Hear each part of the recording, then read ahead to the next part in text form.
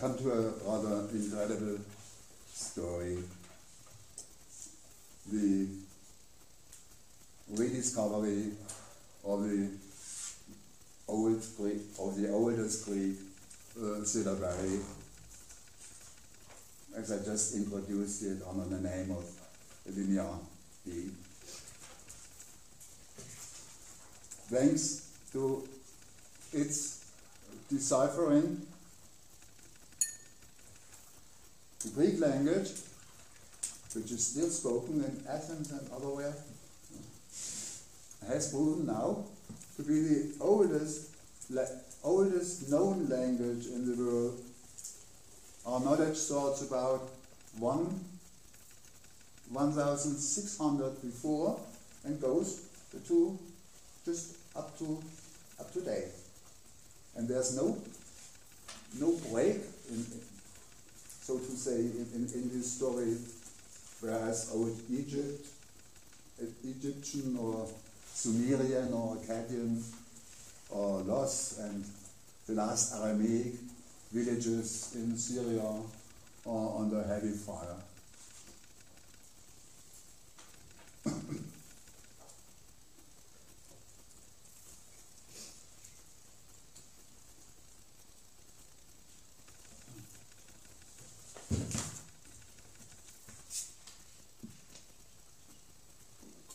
These names, linear A and linear B, both go back to the other events who since 1899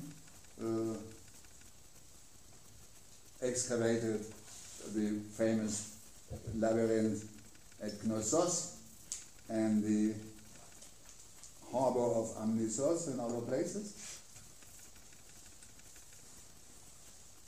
And he found two related but not identical systems, A and B, neither of which he tried to decipher or to understand. The only thing which could be told from scratch was that all these clay tablets were not intended to stay.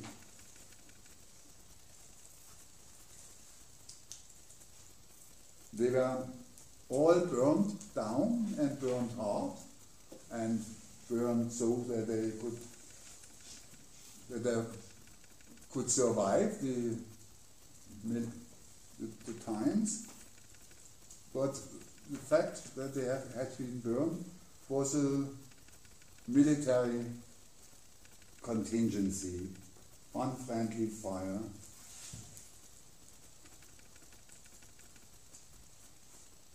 We are quite sure that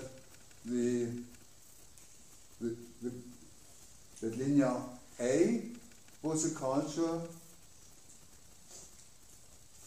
dominated by a language not Indo-European, and that is to say it hasn't been deciphered up to now, no way almost. Whereas linear B seems to be the syllabary of the conquerors of the culture of linear A, and in 1942, a brilliant young English architect, somehow involved in World War II, John Francis, did a marvelous thing after some American preparations.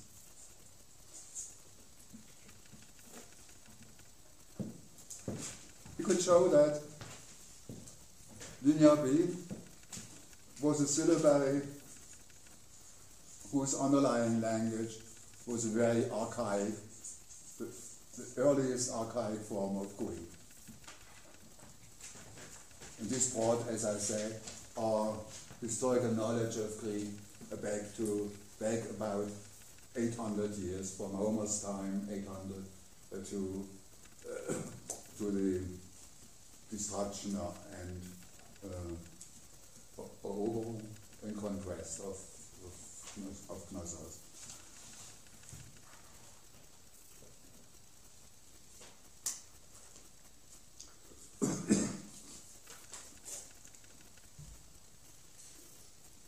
before I come back to the cool and sad details of writing systems, let me just remind the dolphins and the flowers and the dancing young men and the topless young priestesses on the fresco walls of Knossos and otherwhere.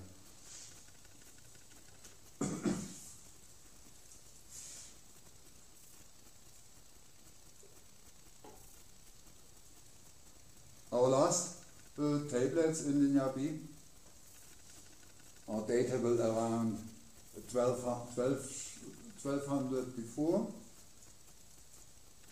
and this is probably the most important date in the ancient history of Europe and Near Asia. About the same time as Knossos burned and was burned and came down, the civilizations or cultures of Ugarit came down, of Mykene on the Greek mainland, Pylos on the same mainland, Troja on the near Asiatic coast, Hattusha I mentioned as the capital of the Hellenic kingdom, and the pharaonic system of Egypt barely survived. Let me say this so much.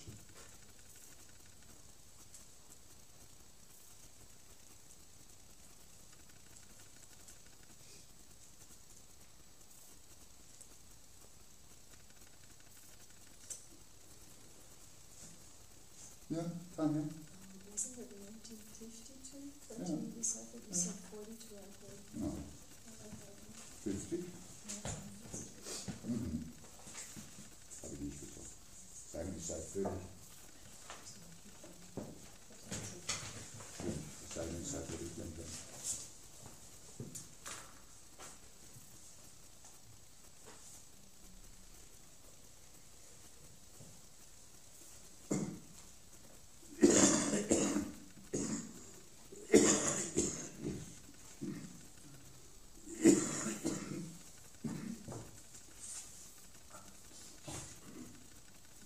You have to forgive me and my self-restoration effort.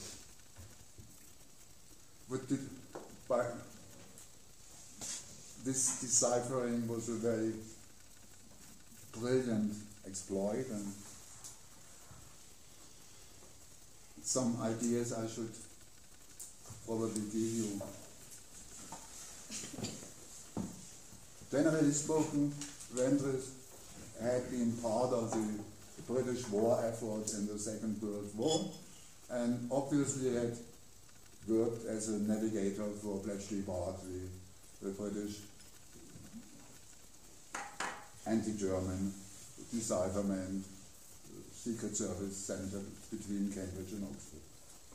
And from there it seems that he learned some professional tricks.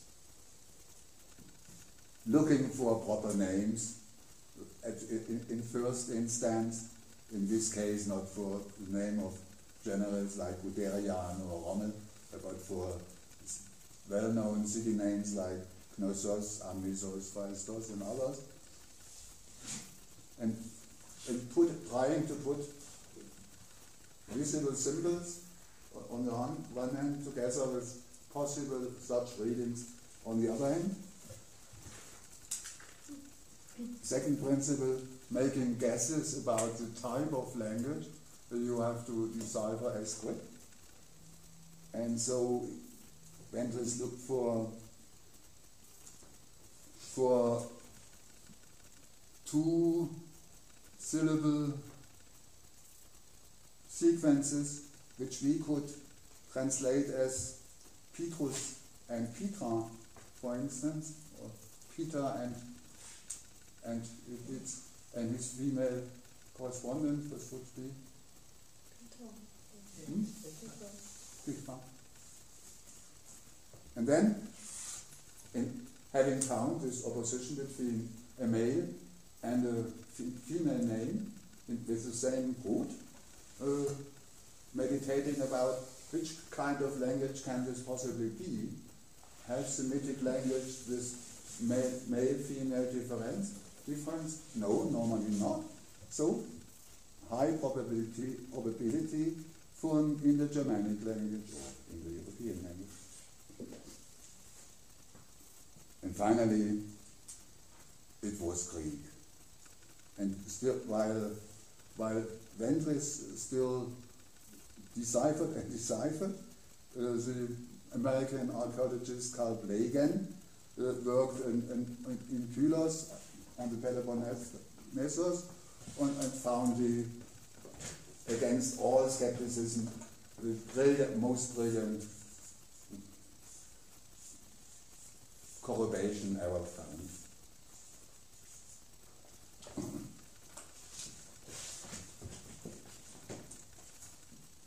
Gehen wir zum nächsten Teil.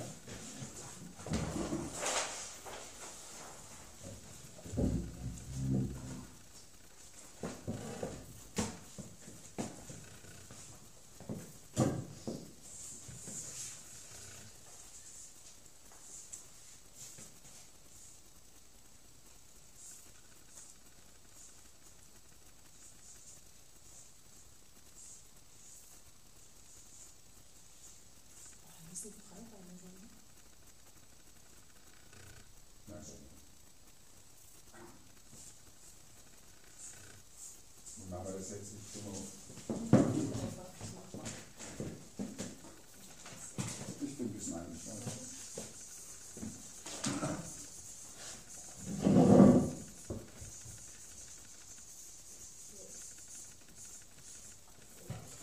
Ja, das ist gut.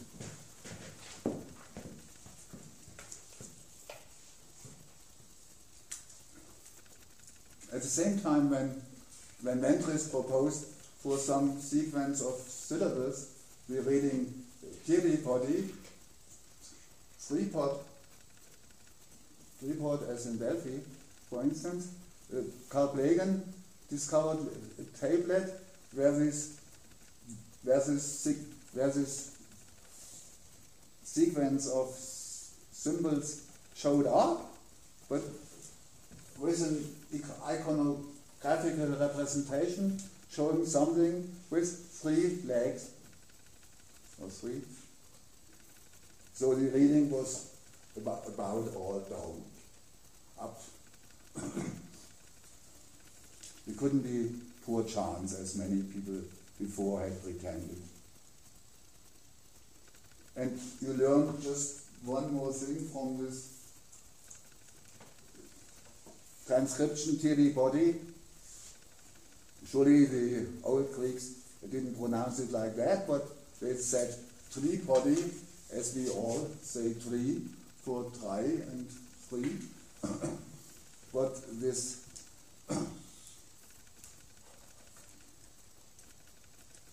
vocalic syllabus, this vocalic grid, I would almost say, was unable to write other syllables than open syllables. Open syllables or syllables formed by the absolute trivial rule, consonant first, vowel following. T, re, po, ti. No turning around, no tree, po, ti, or no chance to begin with the vowel and start with and end with the consonant, as it would be suitable for the local name of Amnisos, but no way. This sounds, by first hearing, this sounds very restrictive, and it is very restrictive.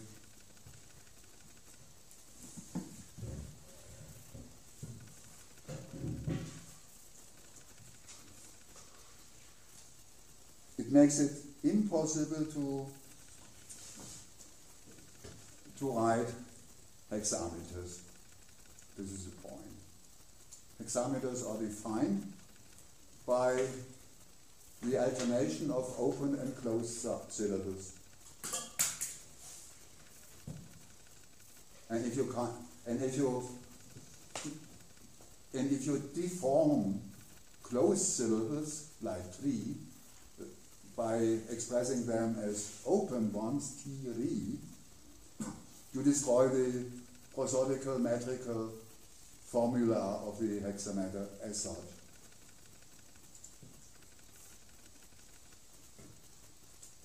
Which has consequences for all what will follow in our course here.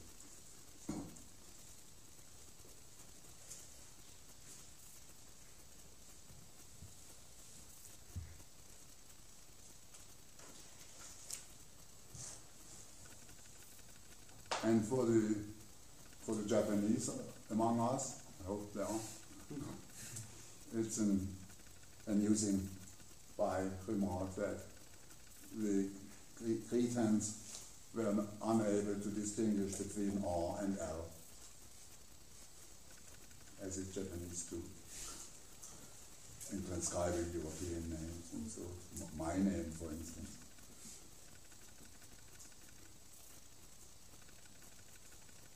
This unsuitedness for poetry and prosodic purposes seems to be very natural. I don't think it is so, but I forget to mention and to stress how prosaic and how bureaucratic these inventories of many burnt clay tablets used to be.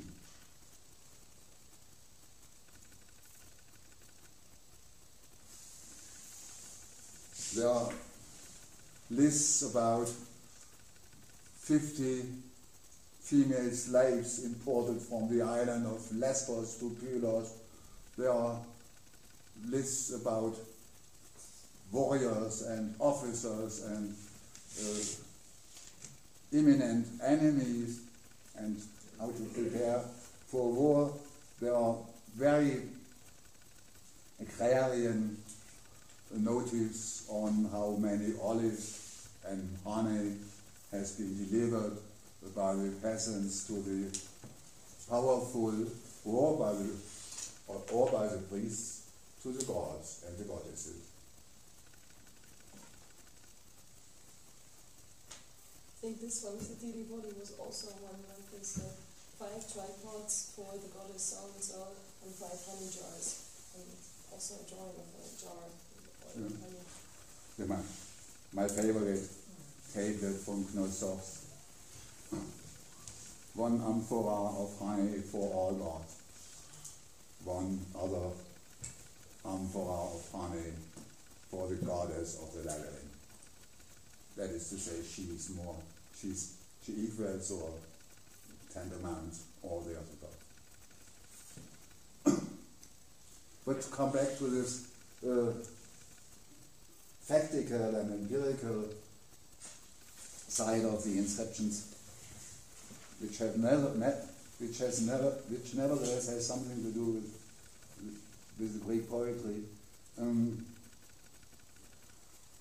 Only 2 years ago, in the region of Sparta, in Laconia, near Amuklai, has been made a very unusual kind of tablets, not inside a burned or destroyed royal palatial building, but just on the field, as if people flying had thrown away their tablets and so. and what is inscribed on the tablets? That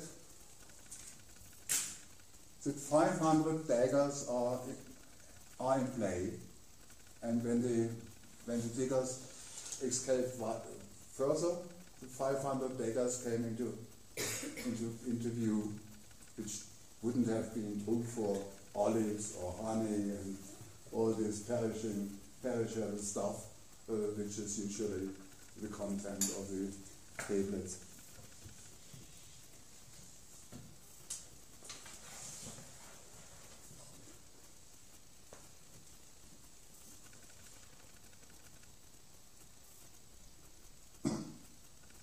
And in the good years when the European community still supported the Republic of Greece like as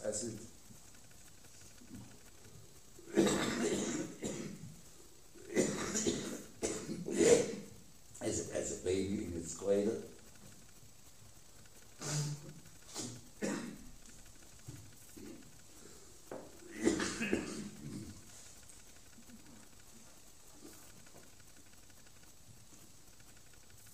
In the good old days when the insolvency was on its way but not declared, in 1993, the European community decided to modernize the water system of one of the most sacred and holy acropolis ever thought of, the Cadmea of Theben, Sibai. But it's in Italian. Thebes. Thebe in Italian is Thebe. Yeah, But Thebe, I think it's Thebe. Thebes. Thebes in English. Yes. Yeah. You should have heard it in the course of on the tragedy, all the tragedy. Yeah. Every second tragedy has taken place on the Cadmea, on the Acropolis of Thebes. And what came, and a very sensational object came into sight, a list of local names, Thebes, other small places in the surroundings on the near island, and these Ortsnamen, these local names, Names of places. these names of places were all known to us from the second song of Homer's Iliad. Unfortunately, in the famous catalogue of ships, the Greeks attacking, starting from the region of Thebes in order to go to Troya and fight. Okay, this is at first sight it seems no wonder, but if you take into account that except the local name of Thebes, all the 6 or 7 other local names and registered on this little tablet and named by Homer are totally unknown to the Greek anti-biographers, mythographers. Nobody has any idea where they are. And now they are proved as simple rural entities producing olives and money and not money, honey and we. So how could Homer know this? In our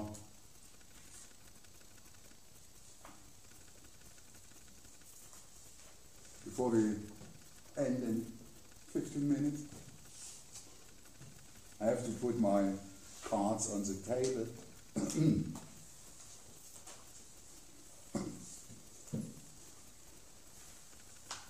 I start from two premises, convictions. The first one is common sense. The second one is highly controversial. The common sense is that we now, since small time, that we now can be sure that the adaptation of the Semitic consonant alphabet by the Greek vocalic alphabet took place relatively precisely around 800, most probably on the island of Euboea.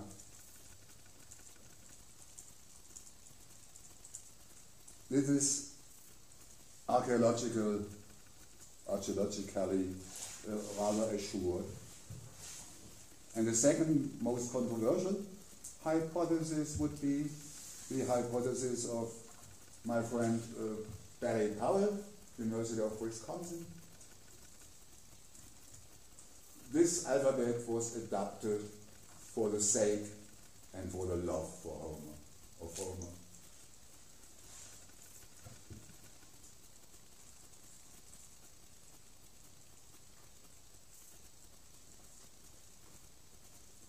And if this would be so, it could be very decisive. What I try to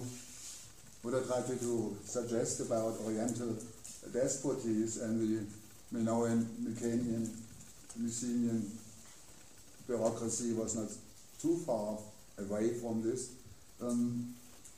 Homer's poetic new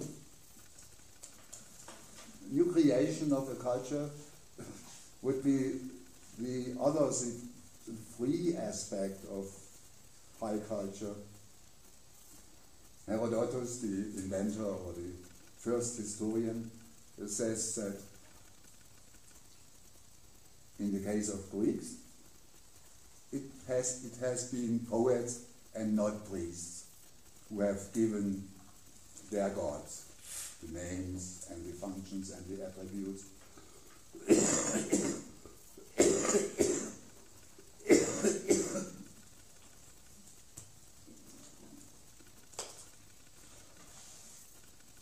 So from the gift of the gods and from the gift of the alphabet, there follows nothing more than to honor the gods and read and love the poet, and the hexameters and the poetry.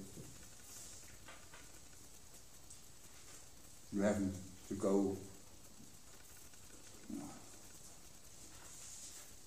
You haven't to kneel down in the direction of Mecca and so on and so on.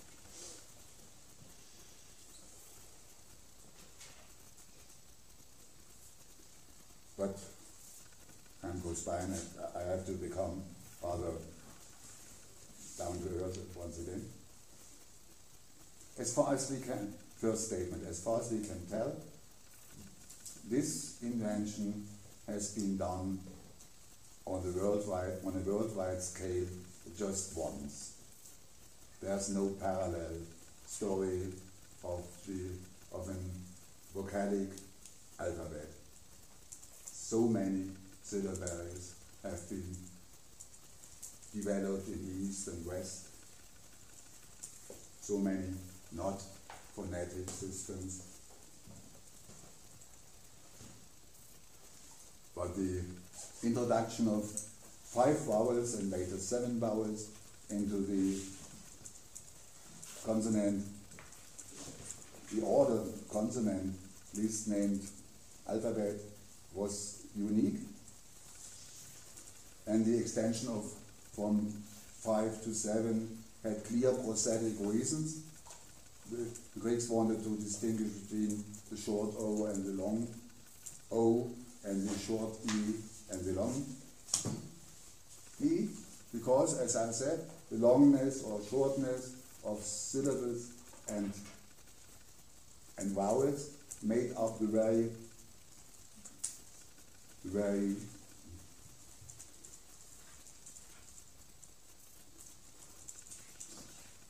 web of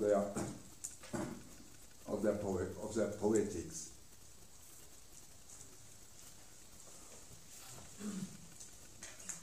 And here I may add the point I forget to make while talking about the island of Crete and the Mycenaean culture.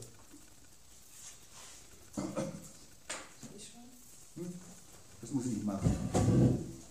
Sie wissen ja nicht, ich will malen.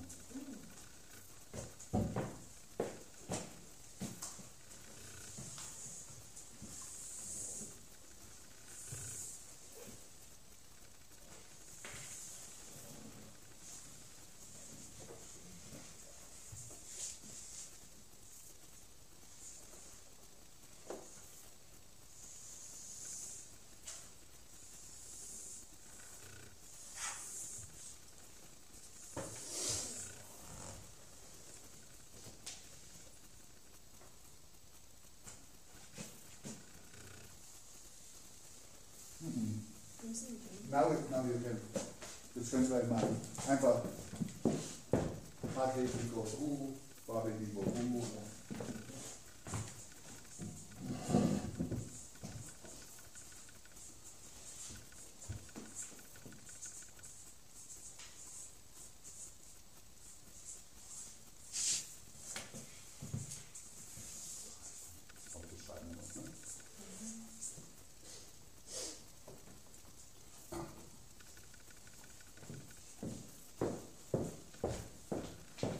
This is a logical gouet, two-dimensional gouet, lying behind the Minoan and linear B system.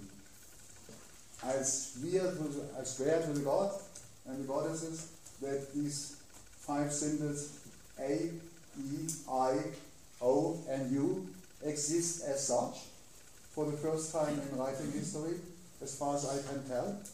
And then, after having been isolated as pure vowels, they can be combined by rather mechanical rules to opening consonants, building the closed list of open syllables writable in linear B.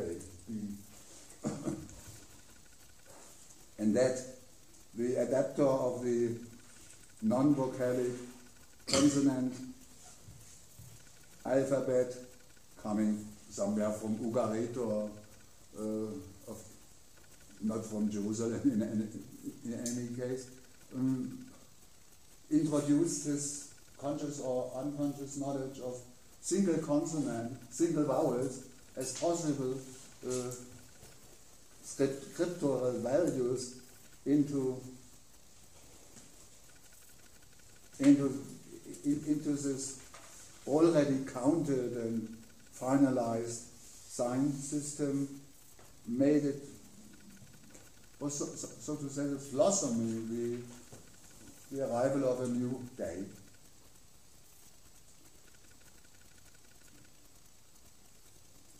This total alphabetical analysis up to the very single sound is surely less natural or less common than syllabaries,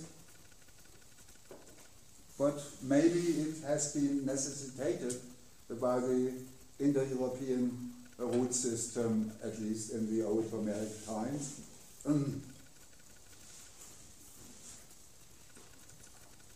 I led formula almost indispensable if you produce epic poetry. In Homeric Greece is EAO.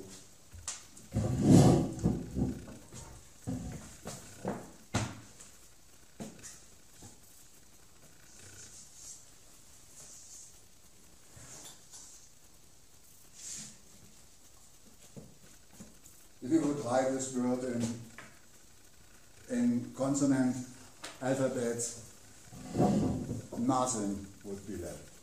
No single trace of it.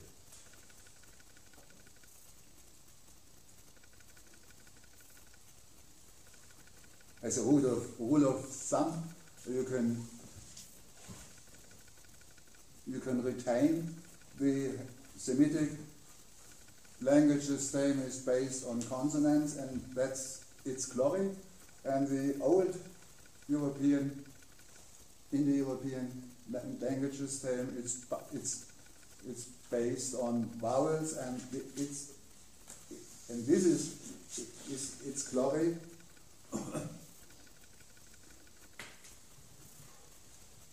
And before I go into the systematic aspects of this difference, let's make it audible on the poetic aspect. As every good scholar of the Odyssey knows, the first line of the two sirens in the 12th book of the Odyssey is certainly the most wonderful hexameter ever produced. How? It's obviously enough. Two young ladies, nymphs, whose job is just to sing in order to sing, la polar. They produce the most wonderful line, and that's why I know it by rote exceptionally, and I have to quote it before translating.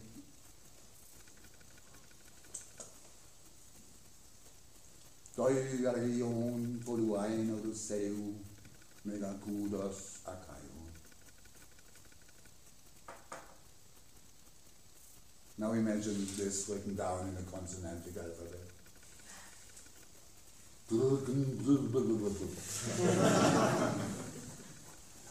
Doiarion poluain oduseu megakudos akaio. Hi. Come to us.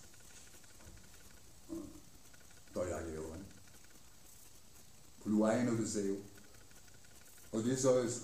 Ulysses, full of riddles. Puluain. Megakudos Akaion.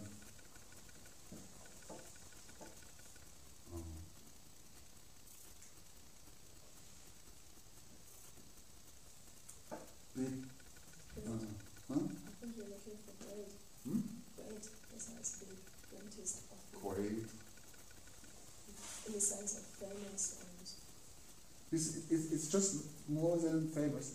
That's why I hesitate and doubt. Odysseus as a great brilliance among the Achaeans, among the Greeks. But kudos is not just is more than clavers, is more than fame.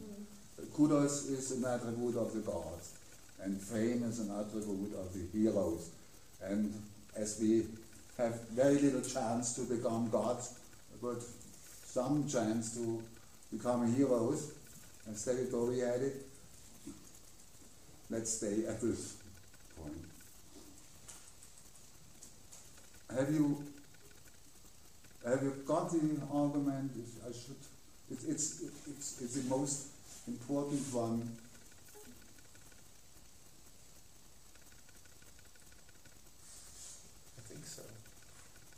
I think what you could also illustrate is the importance of the short and the long O. The importance of the division between short and long O, for example.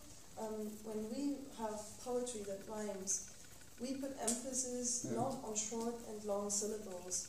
We decide like Mary had a little lamb. There is no division between short and long vowels. Whereas in ancient Greek, the hexameters were formed by short and long syllables. That's the big difference to how we make poetry nowadays. And it's only possible when you have this distinction between. This is what I try to imitate in my bad Saxon Greek.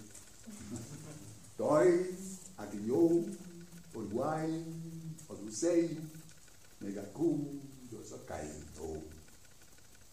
I think so you get a little feeling for the beat of the Greek poetry, and which was music at the same time. And song. And song, yeah.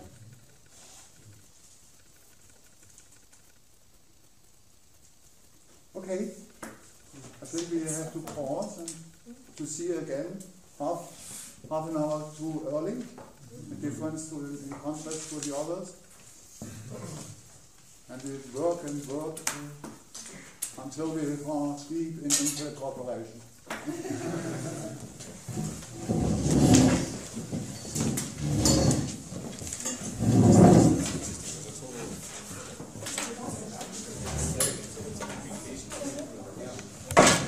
Camera's ready.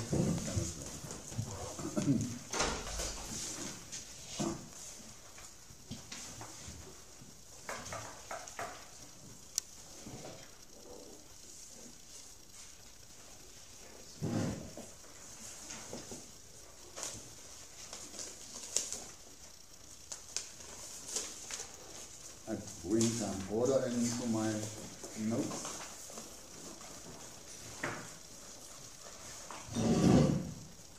And go on with Homer and the adaptation of the consonant alphabet into the one and only vowel alphabet by the Greeks. You may have remarked that this is not so unimportant. The names of the letters and the letter forms are the biggest list of Semitic lean words in the whole of ancient Greek. Alpha, beta, gamma, delta, epsilon, and so on.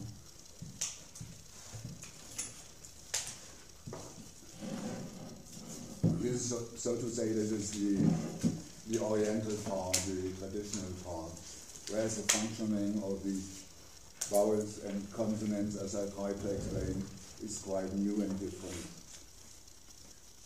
And the innovation of all innovations, to put it together in the words of Barry Powell, is that we all can read Greek without understanding. You just have to learn the letters and their phonetic values, and then everybody can read it. For instance, my mother, who was a Greek scholar's daughter, but as a daughter she never learned Greek. But given some line written by Homer, she had no problem in pronouncing.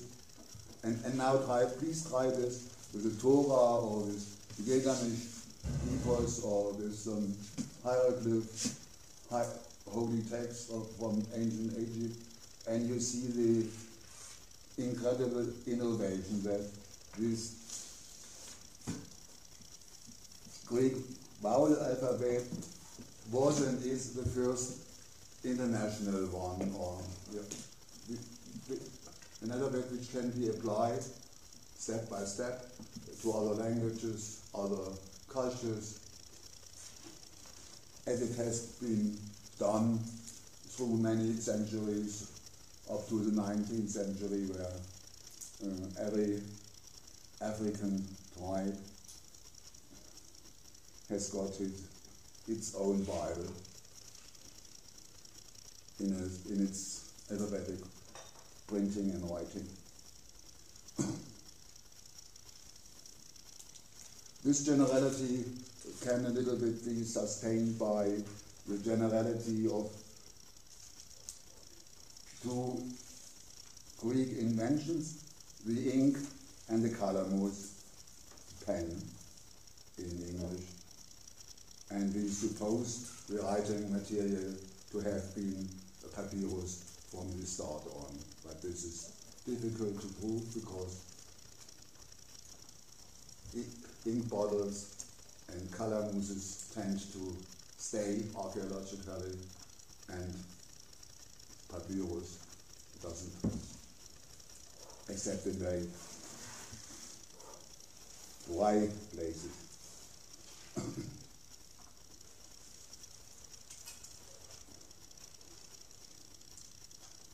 final thing you should never do or is imagine these early Greek manuscripts as I date them from 1800 before, in the form of our classical Greek editions done by Oxford or Cambridge or Leiden or so. There were, for centuries or for millennia, there were no small letters, just big ones, majuscules. There were no spaces between the words. There were no accents in order to distinguish vowel values.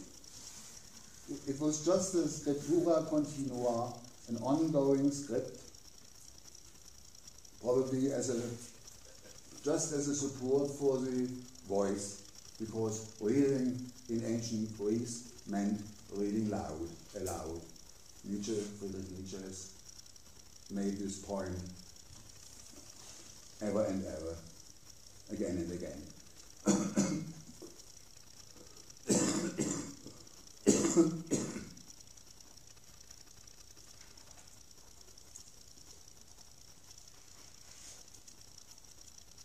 These points are probably well suited to give you an idea how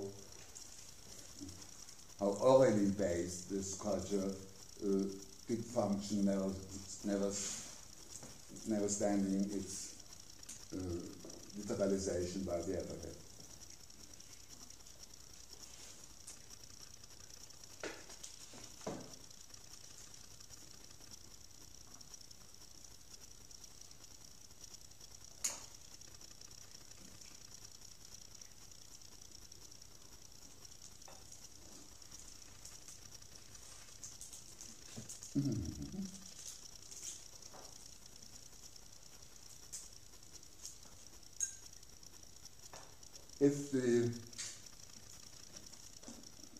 If Paul's hypothesis can be held, and I believe so, then Homer was written down in his lifetime, circa 800, before our era, as the first poet to be written down or dictating to this adapter from Semitic to Indo-European sound system.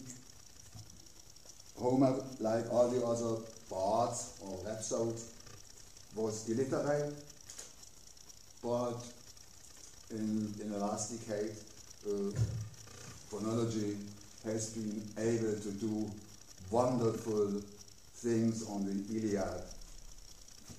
You may have known that Richard Bentley in 1713 discovered the missing letter in the Homeric manuscripts.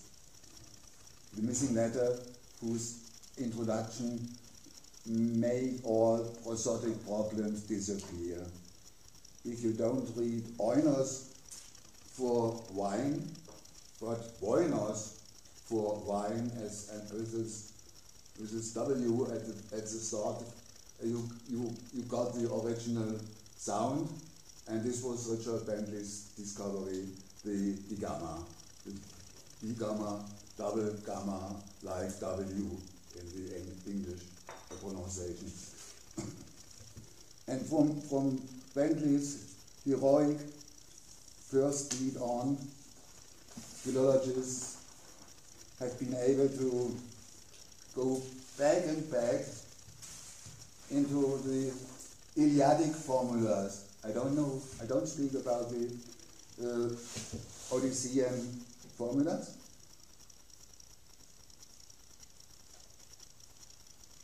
And we can ascertain nowadays that in the Iliad, Cretan proper names show up which are older than linear B. So that we come phonetically to an epoch about 1700 before.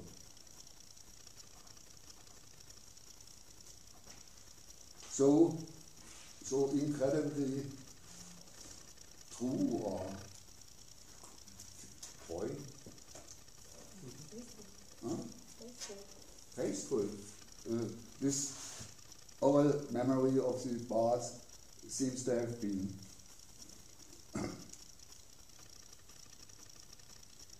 And all the more it remains an enigma why this long-standing relation between the Iliad on the one hand and the Minoan and Mycenaean civilization on the other hand has been totally forgotten or erased or left on the silence. For 400 years, after the destruction of all these Minoan and Mycenaean centers and the rediscovery of the vowel alphabet, there's no sign of signs in Greece anymore, and the only allusion to something like writing, not writing in the strict sense, is a little anecdote in the Iliad, which anecdote deals with baleful signs, fateful signs. You can suppose these are the written signs, you can't be sure. Lucra semina.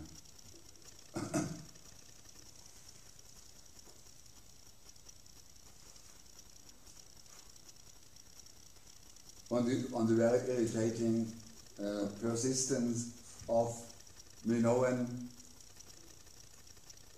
proper names and local names and names of places in the catalogue of ships, second song of the Iliad.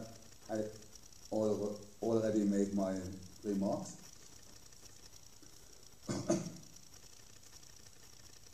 So I try to give a final touch to this Homeric studies in the Kittlerian sense, if I may say so, because it's rather risky what I do here. I'd say that if Paul is not mistaken, the Iliad is older than the Odyssey, and the Iliad has been dictated by some illiterate poet to somebody who wrote it down with his newly created vocalic alphabet. And let's say 50 years ago, later, 50 years later in 740, 760, somebody, a Homerite, son, probably, maybe a son of Homer, put down the Odyssey in a way where the poet himself was able to read the Iliad and to listen to the effect of the Iliad on its hearers. And so the Odyssey is full of music and singers and nymphs and sirens and every calypso and Kirke, everybody sings and tempts by singing and charms by singing. In the Iliad you just hear the brutal sound of warfare and the cries of dying men. So you could say that the Odyssey is the first self-reflection of European poetry. The Odyssey listens to the prosodic and oral and poetic effect of the Iliad on its newly created hearers and readers. And in the famous case of the two sirens, the song listens to itself. These are it is explicitly said that there are two sirens in order to describe the wonderful event that out of two mouths comes one voice. This is a precise formulation the sirens themselves give of their song.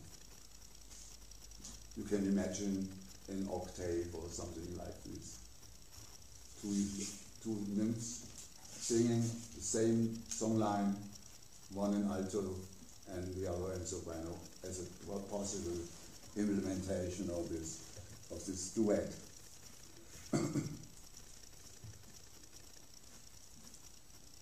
And so as we just saw, the sirens invent music, and Goethe invents magic, and Ulysses invents adventure tales and brilliant lies. For instance, the lie that he never entered the Silence Island.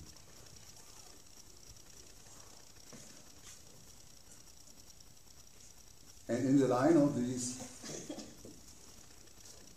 heroic or mythical inventors, there also show up inventors of the alphabet. A certain Palamedes, enemy of Ulysses under the conditions of the Trojan War. Prometheus, or Prometheus, as you say probably, in the case of Aeschylus, Prometheus, bounded. And these are no gods, half gods, demi-gods, demons, but no gods as such in Egypt or Marduk in Babylon. These are heroic humans and mortals, bringing mortals light, fire, writing, and other constituents of high culture, or culture in general.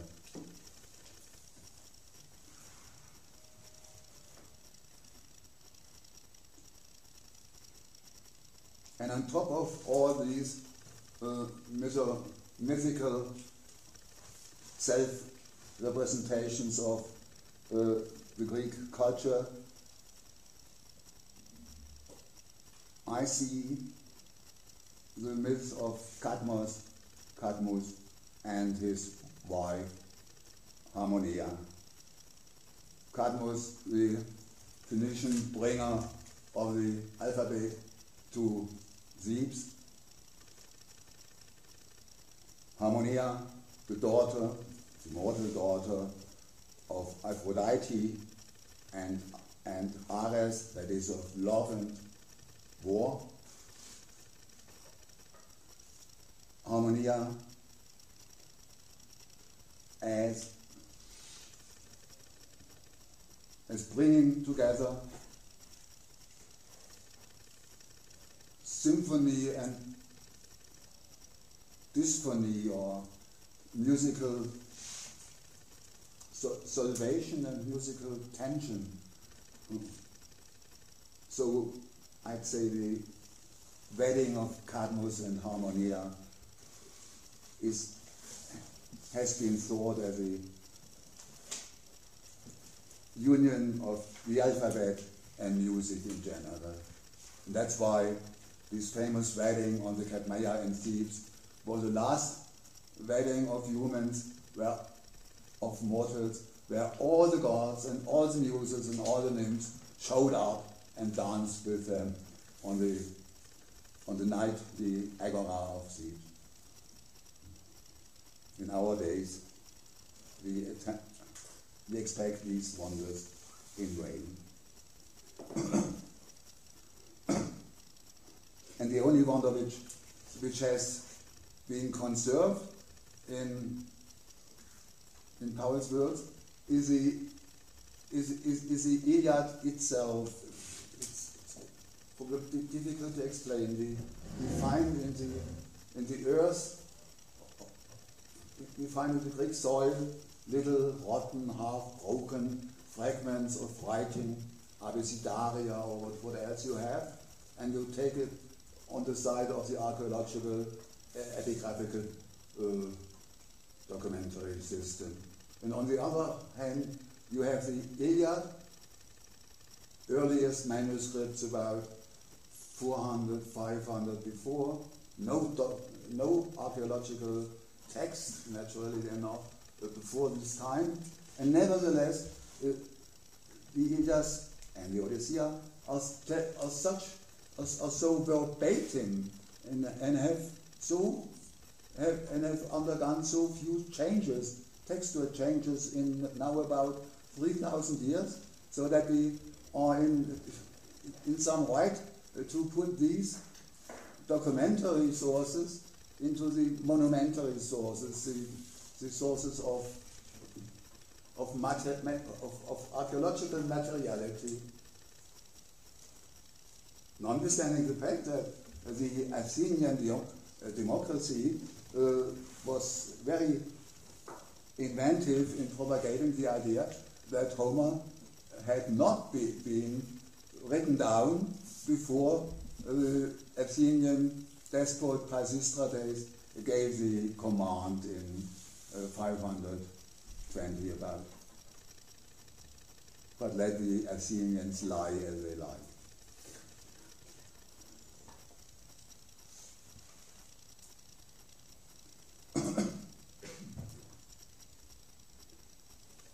I go on in my most beloved chapter. What are these early Greek fragmentary inscriptions we got out of the soil? Abecedaria, proper names, small obscene inscriptions, very interesting. A male name, Faxby, another male name. This is from the island of Thera, next to the gymnasium. You may imagine why obscene inscriptions and gymnastic inscriptions are the same things. But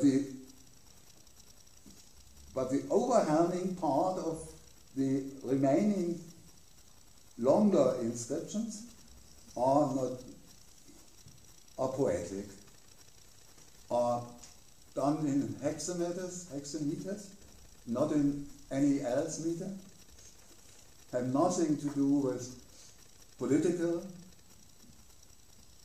or commercial reasons. Commercial reasons were the most accepted view on the adaptation of the Semitic letters to the Greek culture.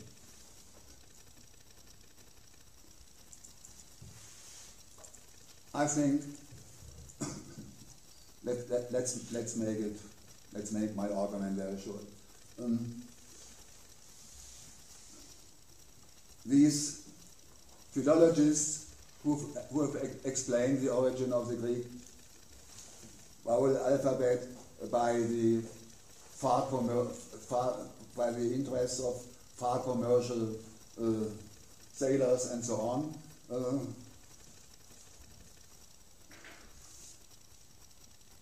without knowing it, have been slaves of the capitalist ideology.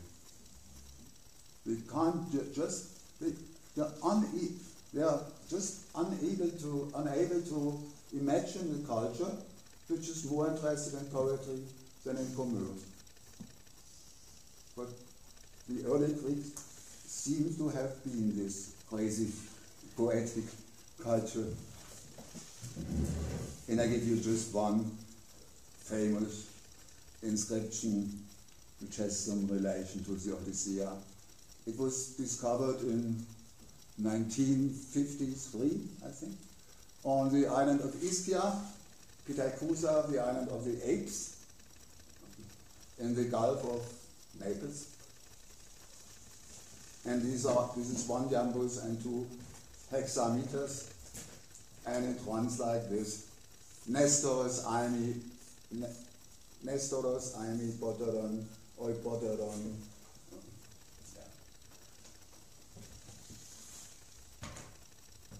Wer immer,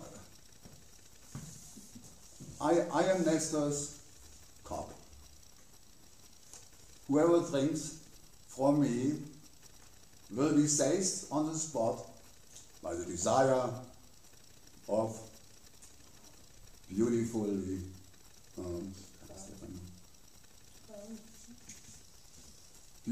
of well-crowned Aphrodite.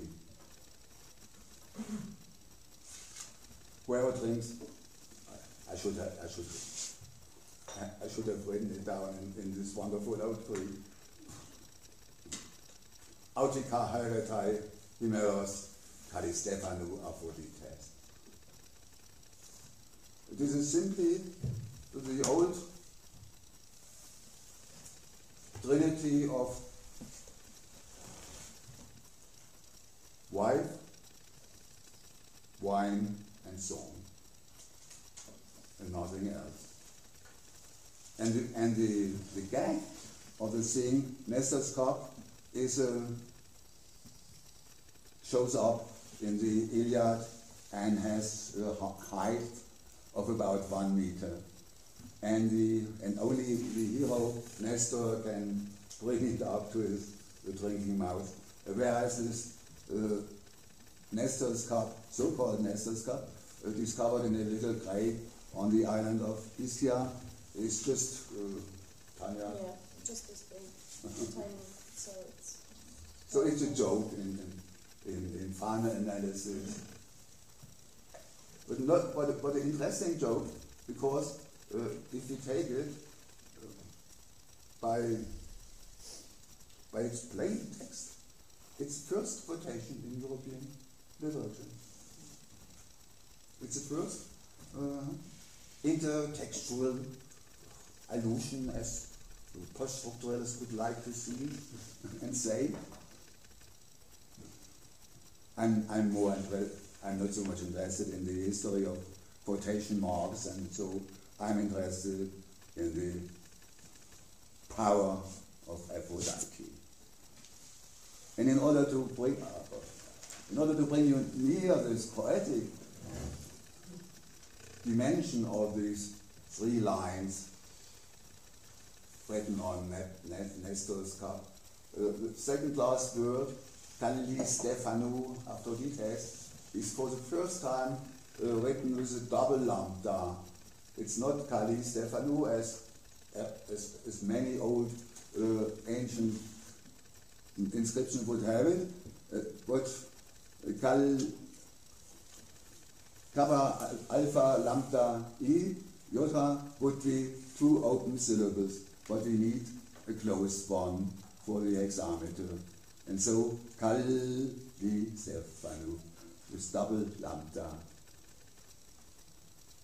The text has been written in order to be sung.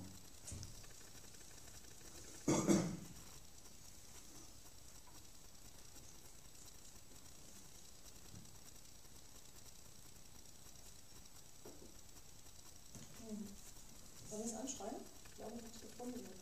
Ja, ich schreibe es nicht sagen. Aus bei mir raus? Oder? Nee, ist ganz woanders.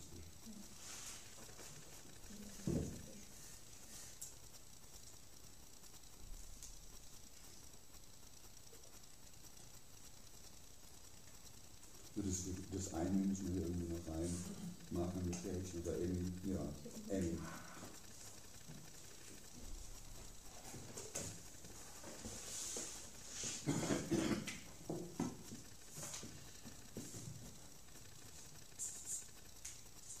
I will give you a transcription of this very famous fragment, which is almost complete. Just one word is missing and easily replaced or introduced. While Tanya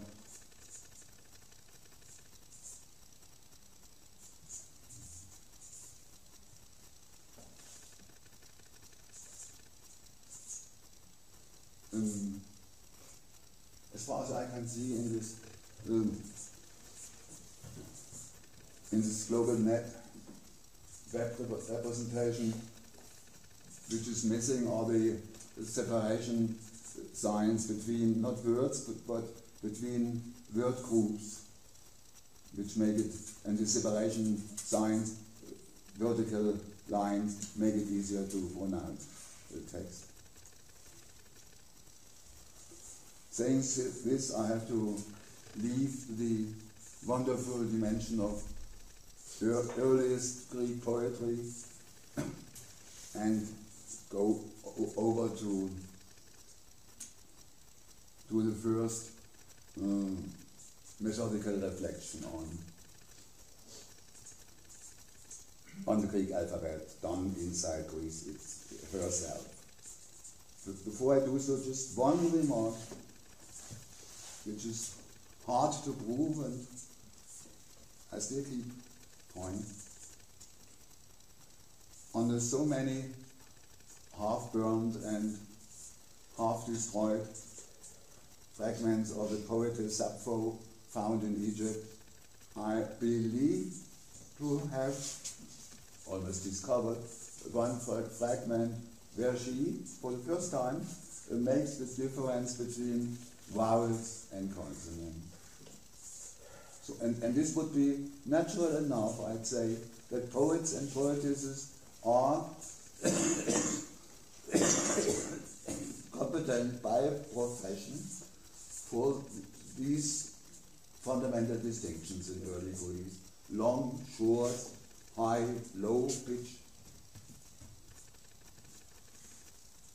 consonantal, vocalic, everything, all these prosodic and melodic elements have to be present in order that you can change from the epos, from the hexameter, to the self-invented new melos, as Sappho invented a Sapphian short line of rhythmical and melodical properties, and other poets, other lines.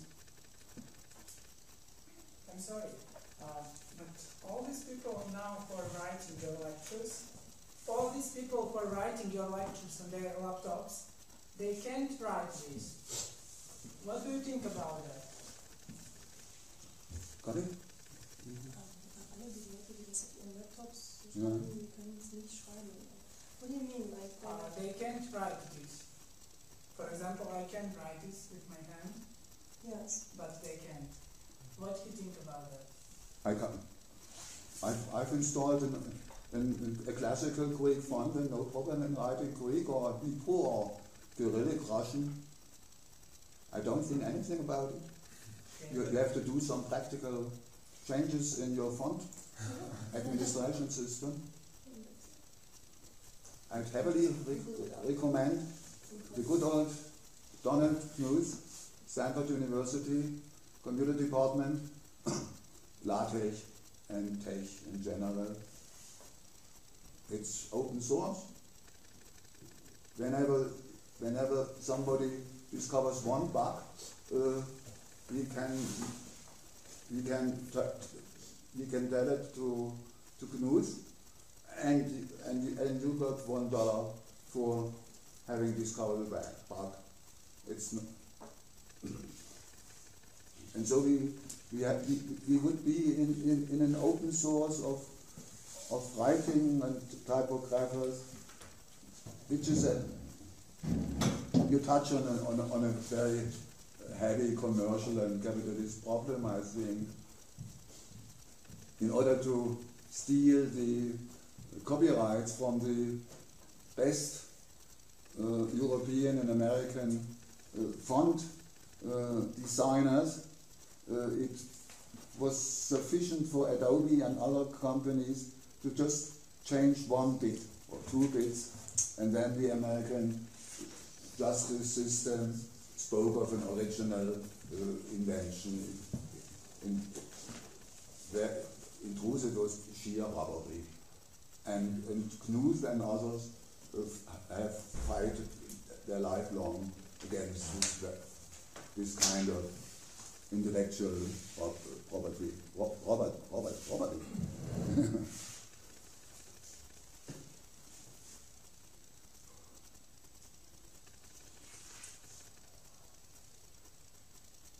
Okay, still 3 hours. We'll come into the dimension of marathon and classical Greece. 42 kilometers to do for me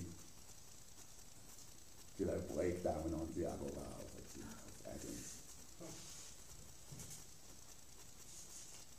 I announced just a moment ago the first self-application of the Greek alphabet to itself.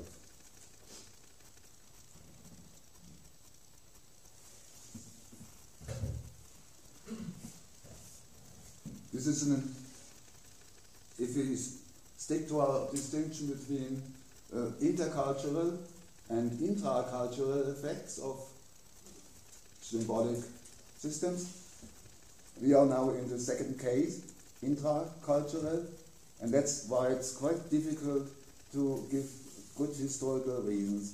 But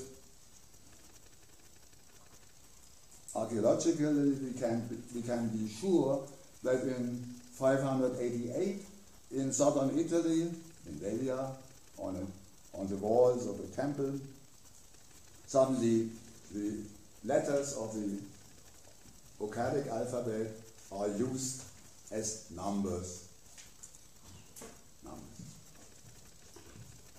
In a totally conclusive and simple way, alpha becomes 1, beta becomes 2, and so, and a very complicated copper becomes 6, or up the other way around.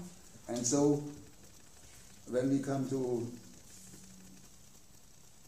and we pass from 1 to 9 and got the units with 1 position in modern terminology. And then we come to the iota, and we call the iota 10. And iota, kappa, lambda, and so on. We call them 10, 20, 30, 40, and so on. And we come to 100, and just for the moment I just forgot which was 100, which letter, which alphabetic letter, but there's one letter, and then 100, 200, and up to 900. So since about 600 before, the Greeks were able to write the natural numbers from 1 to 999.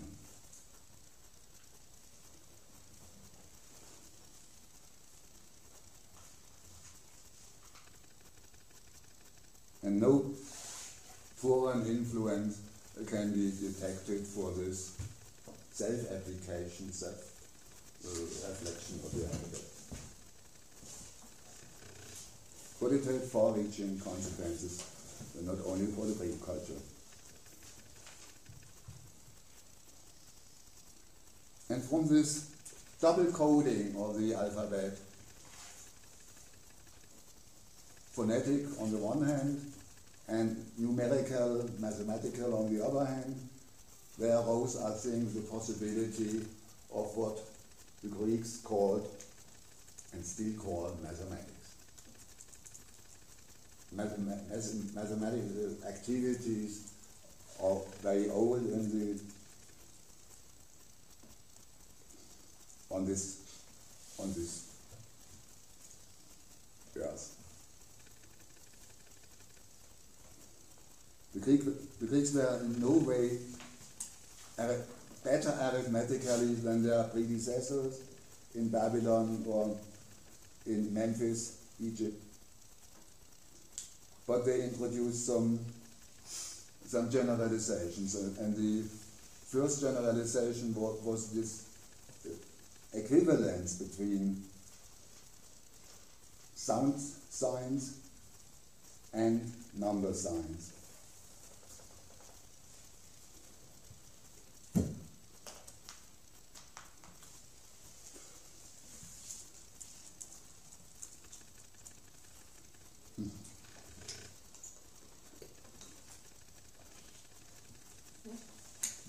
try once again the famous tetractys.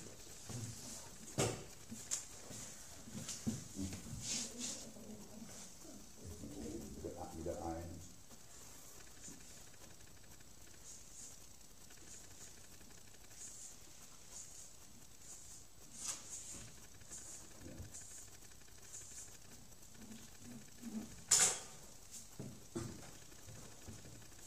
Tetractus oder Tetractus was the name, something like the fourness. My beloved, not beloved, my admired teacher, Lohmann, called the word tetractys the first scientific coined word in the history of European science.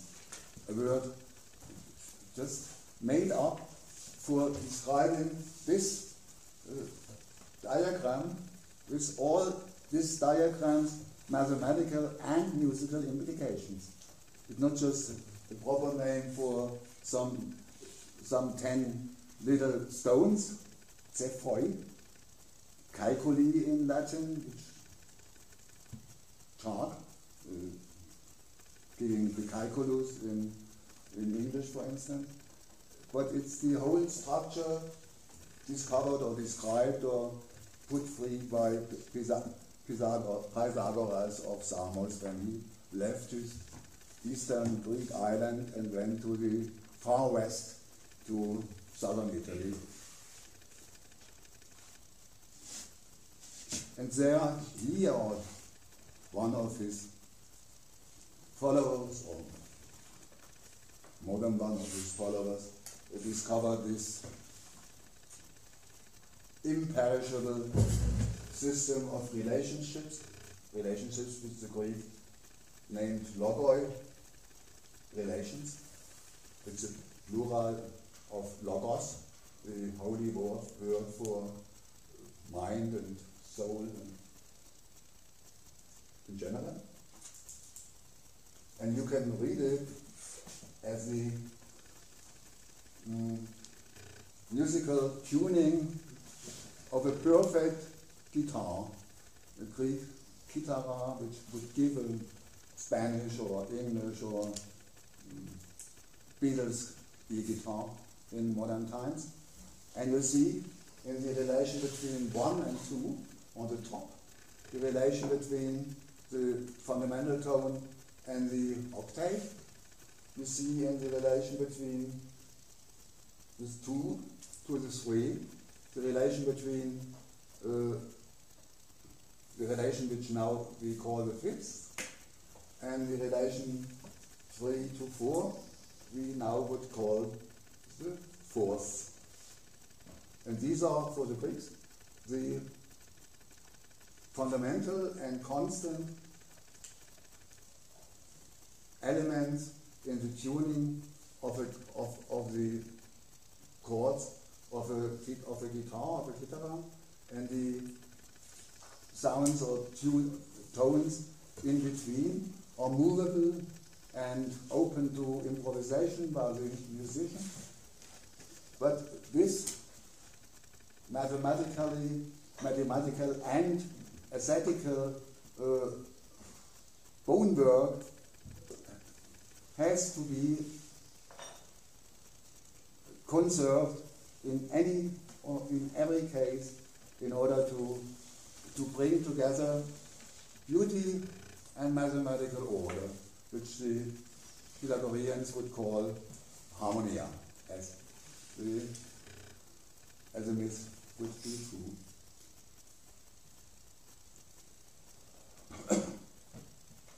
And from this position on, which may have been reached at last in 500 before, it's easy to see that the Greeks must have developed,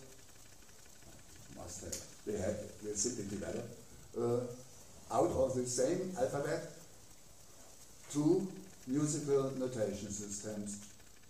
One quite simple for diatonic movements of human voices, and the second notation system, the same alphabet, but much more complicated. You could turn the letters around by 60 degrees, by 180 degrees. You could, in order to give chromatic values to the guitar or to the aulus playing this score. All these scores were monophonic, needless to say. But we had in fact, how should I call it? It was a perfectly balanced system, just one alphabet and with 3 applications.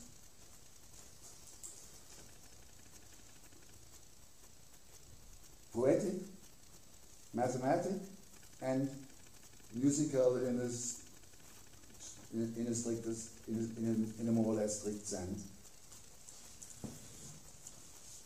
When Pindar or Aeschylus felt too old to make the long trip from Thebes to Syracuse, they sent their scores, their musical scores, with the poetry text.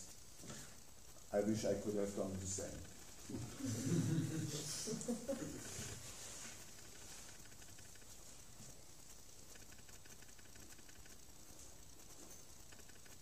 And in the following, I'll show you how this unity has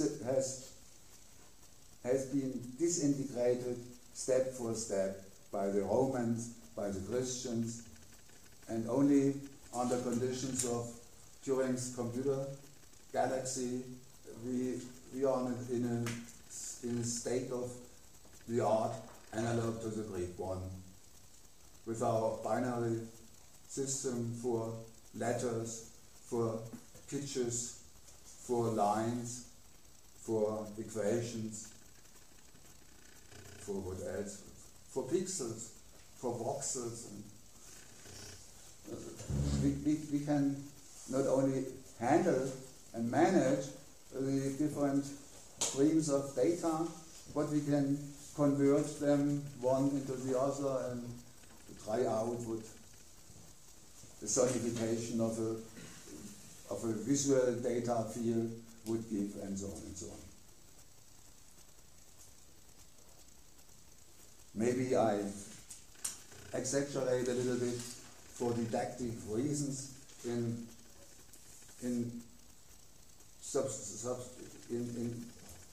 putting such an emphasis on the unity of the Greek symbol system.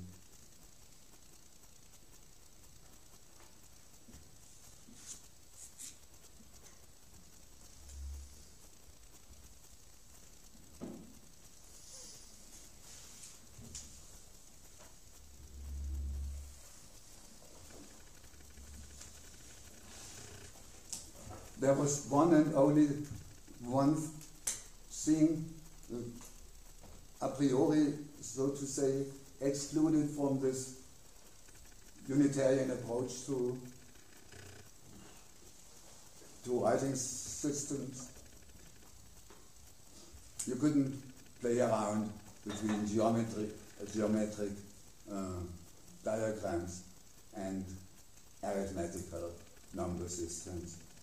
And algebra was unthinkable under the given options of the Greek numeral system. If every number was written down as a letter, you could not do what we are going to do if we write a power 2 plus b power 2 equals c power 2. Though the only arithmetical generality accessible seems to have been the very fundamental distinction between odd and even numbers. Every number is either odd or even, was the most important, and only obviously trivial statement done by Philodatos of Proton. No Babylonian, no Egyptian ever had seen any reason to separate the whole totality of natural numbers into two classes. But this doing so delivered the first proof that the square root taken out of 2 can't be a number, a natural number, because this number would be at the same time odd and even. This is a very famous result done by Euclides. And odd and even till late antiquity plays still a role in conceiving that which is, since Aphrodite's days, the most important issue of Greek culture and life. How about the relation between women and men? Answer, look at the tetractys. Forget about 1, forget about 4, just look at 2 and 3. 2 as the first even number, 3 as a first odd number, okay? And then if you divide 2 by itself, or if you tear 2 into 2 parts, what do you get in the middle? Nothing. A very, very helpful, very generous nothing. And if you throw apart the 3, what does remain in the middle? A very fertile member. And so it's just a symbol of the sexual act, which the Greeks named gamos.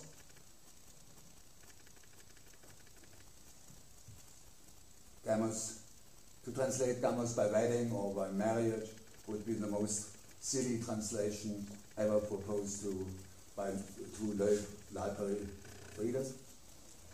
And gamos then is simply the number 5, the relation between 2 and 3. This was good in order that you don't think I am usual with minor, obscene Greek writers without any importance for the cultural history of Europe. What I quoted was one of the most famous articles written by Plutarchus of Chæronea about 120 after the Apud Delphos.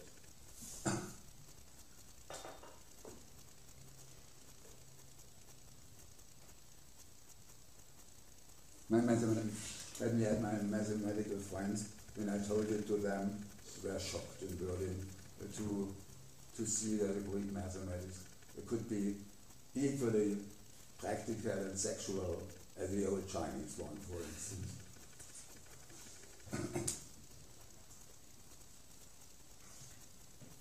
But let's go on, and so many hours are still to fill.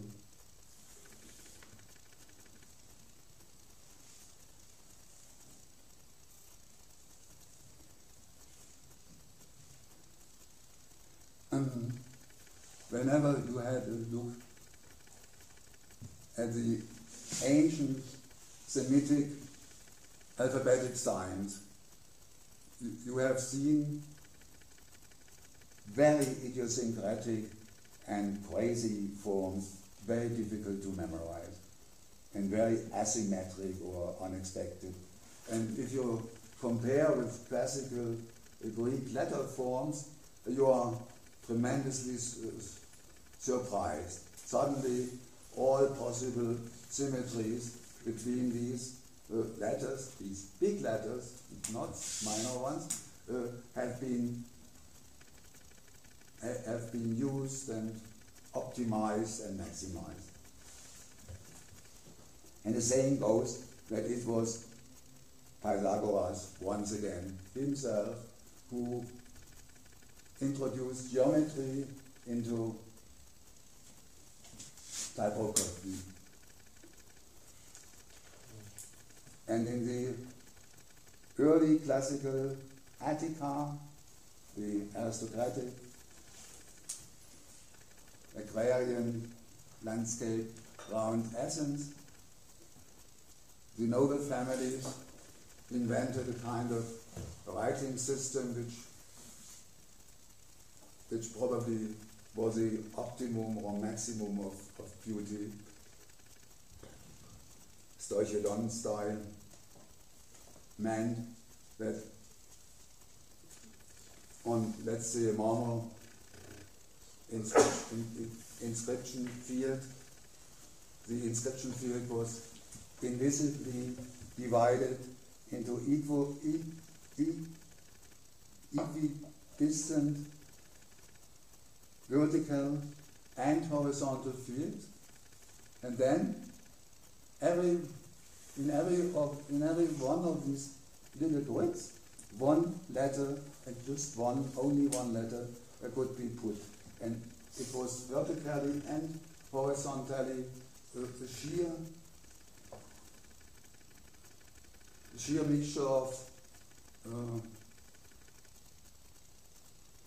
typographical beauty and some kind of military terror of the phalanx, all these young soldiers, warriors, in one order, one after the other, one next to the other, all in tact and rhythm, and always victorious against the Spartans and so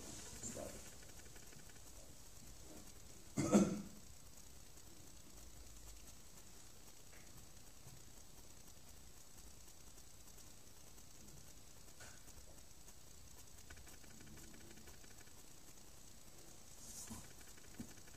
What I try to suggest to you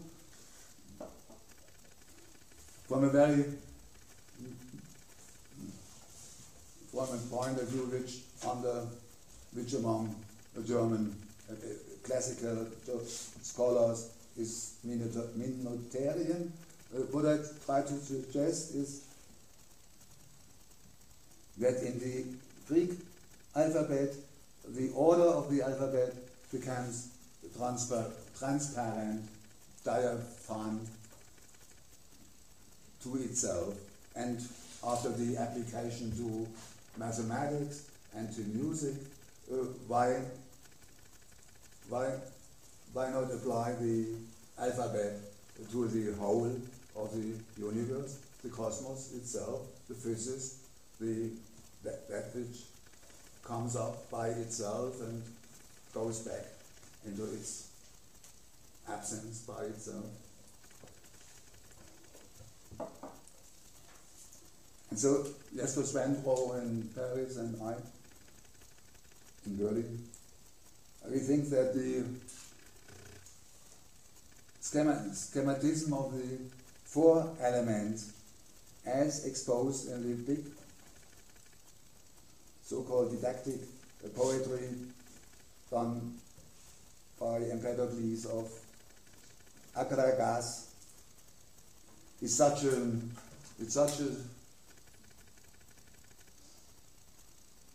a perspective through the alphabet into the frame of nature. And if you look at nature, somehow inspired by Homer's poetry, you see four roots for rhizomata, for everything that is.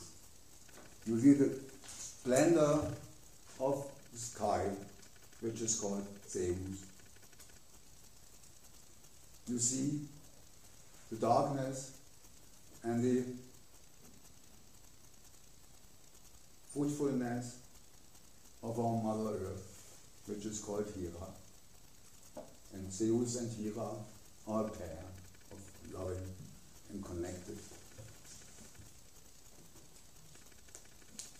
gods and goddesses. And if you go on and look, this all was done on the island of Sicily, and then you see the volcano as Etna throwing its underterranean hot fire into the air and having wrapped the most beautiful Chore nymphae ever living on the island of Sicily. And so Hades, the invisible master of the dead, has seduced Chore, Persephone, and he stands for the hot fire coming from inside the earth, and she stands for the beautiful, warm, sweet water which in Sicily comes out from the same earth. And so two pairs of gods, Zeus and Hera, and Hades and Chore, are both linked as those elementary conditions which later on we formalize as air and air and earth and fire and water. But for Empedocles, this still is dominated or inspired by the power of goddesses. You have these two pairs, heterosexual pairs, but they couldn't have come together without Aphrodite behind them. These are Aphrodite, goddess of law, putting together these pairs, or Nikos, Ares, Aphrodite's enemy, taking these elements, separating these elements into an unmixed status.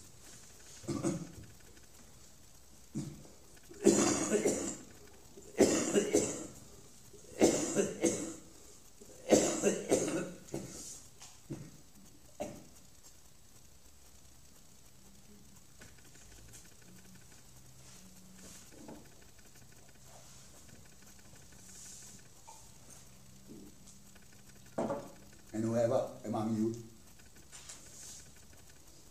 still goes on translating philia or philotes in Empedocles by the English word of friendship has to count with my curse.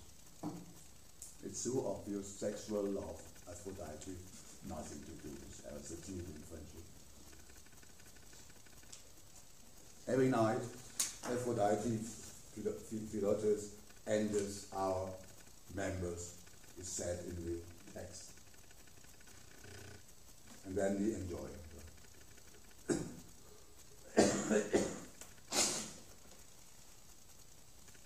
So Albert-Ludwigs-Universität essay to connect the completeness of the Greek alphabetic system with the completeness of the element system. I pass over to the more trivial or more classical example. Sometimes shortly before Platon's or Socrates' days, some philosopher, probably Democritus, went on and replaced the traditional word for letter, the grammar, by an obviously new coined word, stoikaion elementum. Stoichos or stoikos is a step, and stoikain would say step from A to B to C and so on, yeah, in this ordinal dimension of the alphabet.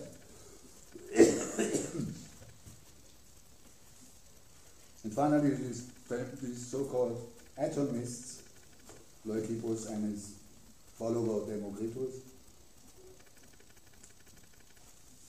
proposed the theory that the whole cosmos, universe, is made up of two elements, and only two elements, to atomon and to kanon. The atoma, the atoms, as we have it in English, are the undivisible, last, unvisible, small physical elements of the world, and they are flowing around in some void, to kanon. And that's why they can move around, because this void gives them some open space to move around and not to be fixed like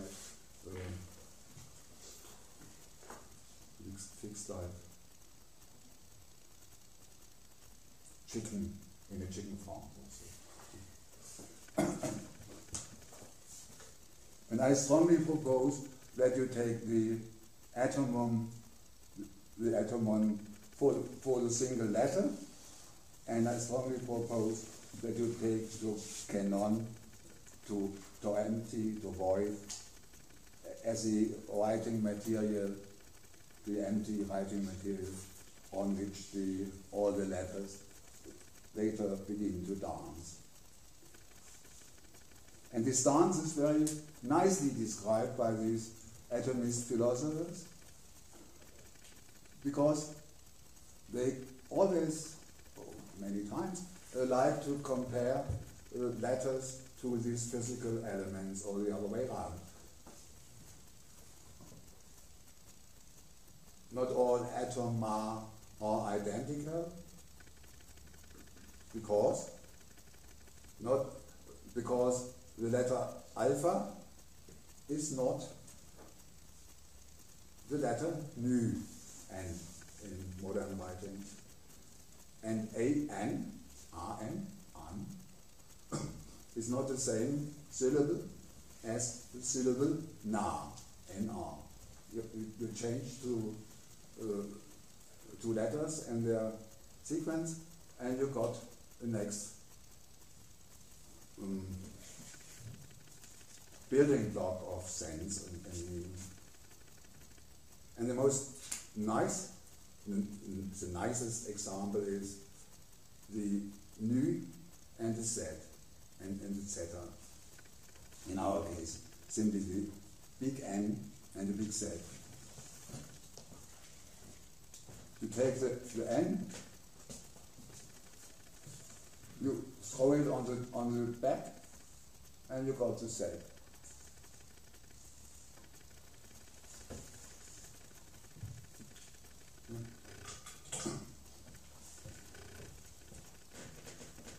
And so, for the atomists, every possible combinations of physical beings in the world can be simulated, for to say, by letter combinations in a very in the way of a thought experiment, almost.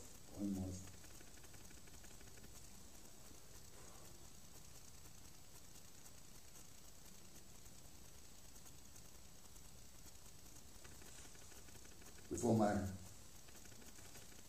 oral powers miss me, just one famous quotation taken out of Leucippus and translated to us by the great Aristotle and misunderstood totally by Socrates. It's stupid. Leucippus, tragedy and comedy are made up of the same letters. Chasm, tragical, or if you prefer, a comical effect on all poetic writing we can do. And it's the first philosophical statement on writing which I ever encountered. just the relation between the four roots in Middle Greek, and the letters is not explicit in the philosopher. It needed Jesper Svenbo and my minority to introduce this an analogy, but like it was the Norman statement about tragedy and comedy, it's clear without any question that he talks at the same time about things and about science. Les mots et les choses. And the whole tragicomedy of later Hellenistic thought would be the separation between the philosophy of science on the one hand and the almost missing philosophy of things, physics, on the other hand.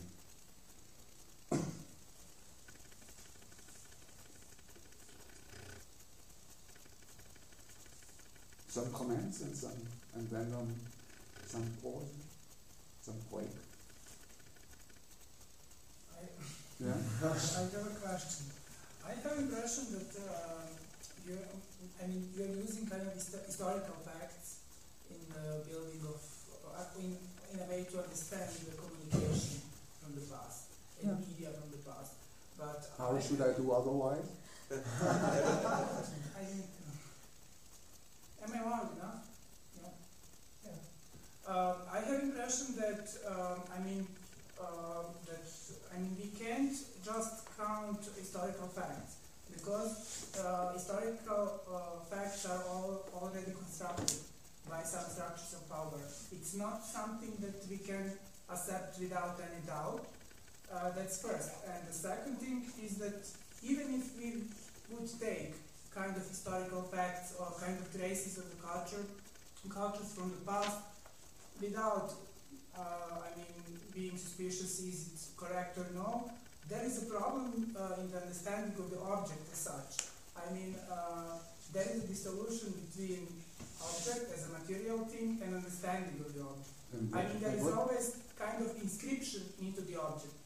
And there is a whole line of the conceptual art from the 70s and 60s, 70s that was dealing with the... Can you go a little bit slower for my, for my bad English? I was questioned about using historical facts without... so far I could follow. Yeah, and the other thing, even if we would use kind of historical facts as a material things, as a kind of... Did you ever do it, or...?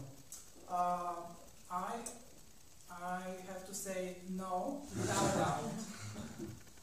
And there is a problem with understanding the object as such. Yes, sure. The object is always full of the inscriptions, of the meanings, or, there is a whole line of conceptual art from the 70s that was dealing with that question. Yes, but for ancient Greece, so I'm sorry, there are so few inscriptions.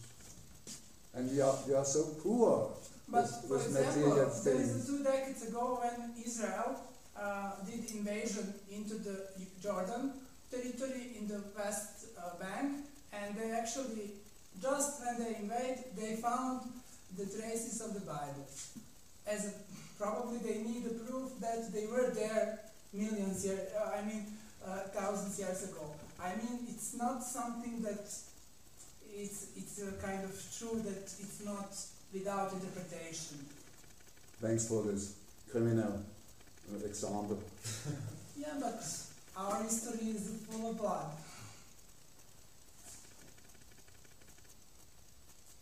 You were skeptical before I even tried it. This is my little critique. Okay.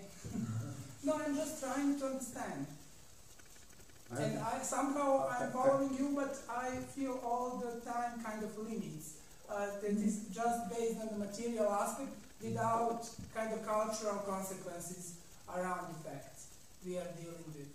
And that's somehow stopping me to understand In my mind, I gave so many cultural side effects and perspectives for future development, but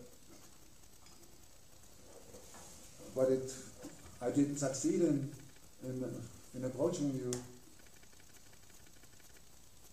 I'm sorry, maybe maybe it's my personal impression, but it's just the fact. And you're right, I'm strongly opposed to this constructivist vision of the 70s and early 80s.